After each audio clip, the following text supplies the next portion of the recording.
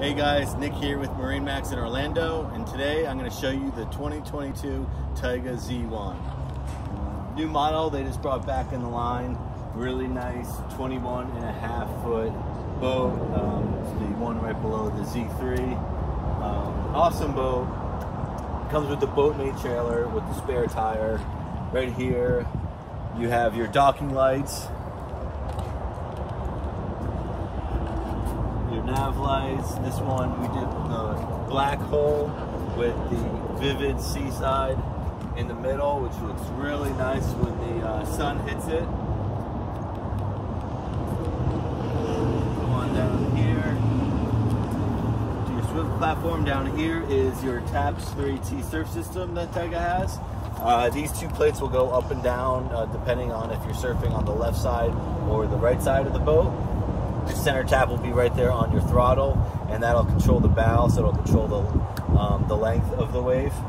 And right here is your silent surf exhaust, which will push the fumes out and under the boat, so it's not coming up in the rider's face, and makes for a nice quiet ride. Up here on your swim platform, you have a grab handle right here to hop on the boat. Couple cup holders if you're sitting back here up at the sandbar for a spot for your drink. Right here is the camera that you'll be able to see the rider behind you or people hanging out on the swim platform up there on your 11-inch touchscreen by the helm. As we come up into the boat, these seats flip up here, and they have drains so you can throw ice and drinks in there. Right here is your tow bar for skiing or tubing. A couple more cup holders.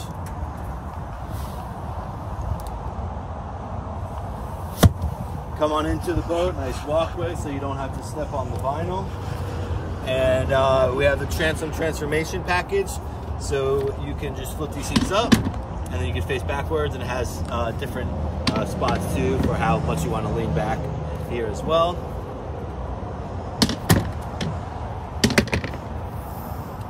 This will pop out and you can flip this over to make it one long lounge. Right here is their air shelves, so you could put wet life jackets or whatnot on top of there for more storage.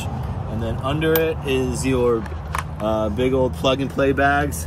This boat has 3,150 pounds of ballast, and 2,800 of that is hidden ballast. This boat comes with the Inmar Raptor 400 engine, closed cooled. Up here we have a lean back seat that you can even take out, pop in and take out. Right here's a little trash can, and then some storage. All the Tiges are on hinges, so they're nice and easy with very deep storage, as you can see.